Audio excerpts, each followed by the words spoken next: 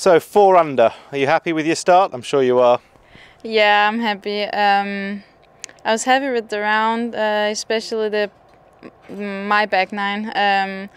I didn't play the best there, so I was just happy that I scored -2 on the back nine there.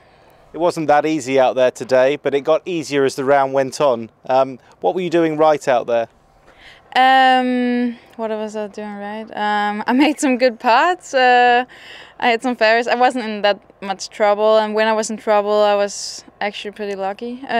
So yeah, it kept me out of the problems.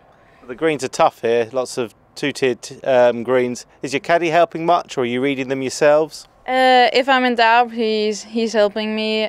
Otherwise, I'm just doing it myself. I like the green mapping book, but mostly myself.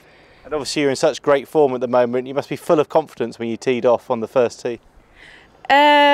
Yeah, I was in quite a lot of confidence, but it's links, so it's different than Czech was. It's hard. You never know with the wind, or you can get a bad draw, you can get a good draw. So I was actually expecting to get a bad draw when I saw the weather forecast, but it ended up being quite nice. How much experience have you had of links? Quite a lot in the amateurs. We played a lot of events over here. Otherwise, I only played Scottish last year and British Open last year, so not that much. Makes 4 under even better. Well done. Thank you.